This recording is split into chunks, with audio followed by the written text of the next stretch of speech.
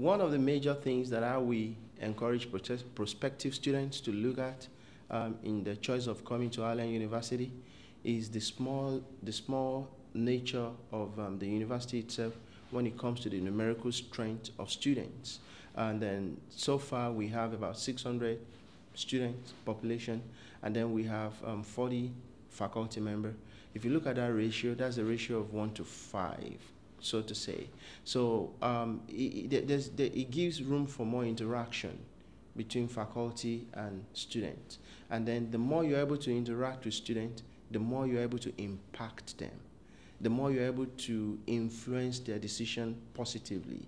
I've experienced that a lot at Allen University, and I've enjoyed that, seeing, just very young lady, young man, evolving into more responsible man, more responsible lady over years, within the space of 4 years, because of the fact that we're able to interact more. Personally, I believe quite a good number of faculty members have this open door policy. We have students come into our office at any point in time, especially during advisement, and then you're able to impact them so well. So that's one of the things that I would really want to encourage prospective students, that Allen should be your very first choice when it comes to having that kind of close contact and interaction with a faculty member. Allen actually taught me a lot. I have more of a listening here now, and then I view every student that I come across every single day as an opportunity to impact them. If one is able to, if I, as a biologist, I'm able to talk with them, I don't discountenance whatever they're bringing to the table. I first of all tell them, check and think about where your passion is, because science is all about you being able to ask questions, you being able to have that drive towards answering those questions. If you find that you have all of those attributes, then you're going to be a good scientist. I hear quite a good number of students asking, so what can I do with biology? Where am I going to work? Am I going to just be a teacher, or what can I do, and all of that? These are good questions, and it shows that somebody is getting matured when you begin to think about the future. Biology is a very broad science, and then you can do a lot with biology. You can become a researcher, you can go into medical field, you can become a pharmacist, you can go into environmental science, you can go into anything you could possibly even think about. You can even go into law school after biology.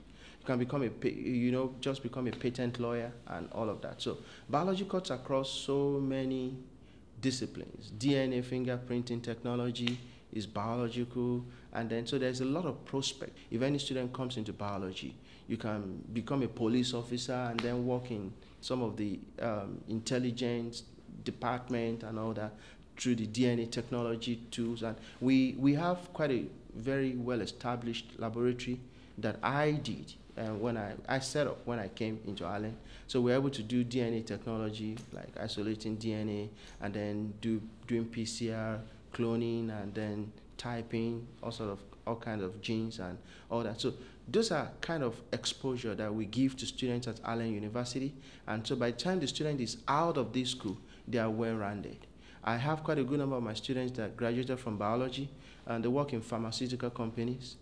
So there's just innumerable number of things that people can do with biology as a major. One of the things that will be a major reason for me to advise any prospective student to choose Allen over any other HBCU around us, without mentioning any name, and just not to introduce bias, is that I'm very certain of the fact that, just as I mentioned earlier, that the student to faculty ratio is kind of very small. So it brings in opportunity for more interaction. Not only that, we have faculty members that are really well versed in their fields. So one of the things that we do well at Allen is to make sure that we engage them in research, so that they're not only learning the theoretical aspect of their profession, they're also getting exposed to the practical aspect of it. That's why, and then there's an aspect of our curriculum also that encourages them to go for internship. We try almost every summer to make sure that at least 20–25% of our students are doing summer research internship. So I have 2 students now, and one of my students that worked with me last year, from the research he did, he came first at the national level in Philadelphia last month. So, and I'm not the only one doing that kind of research or any kind of research. We have faculty members that are engaging students in research. So I will believe that if any student comes into this place, by the time you leave, you're not only going to gain theoretical knowledge, you will be practically oriented, and you will have developed more skills that can help you to really get integrated quickly and profitably well into the job market. One of the fatherly pieces of advice that I usually give to my students anytime they come to me is that always consider that your time at Allen University is just a phase of your life. And then time is such that if you waste it, you can't get it back. So you first of all make sure that you make use of that opportunity that is right in front of you. Be the best that you can be. So if you are considering Allen University, the very first person you should look for should be me, because you just bloom with laughter, and you have that sense of joy in you. And then I'm hoping I have a listening ear to everybody, anytime, anywhere. And then I believe I have that wealth of knowledge to actually educate the minds, to teach, the heart to love, and the hands to work. And then I believe so much that I will be able to impact you as a student, and then I will be able to show you the way that you never thought about before.